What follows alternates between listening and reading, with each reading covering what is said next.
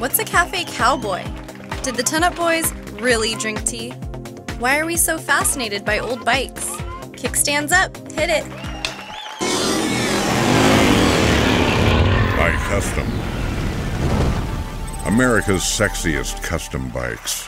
I'm CC Bobber, and this is iKuztom.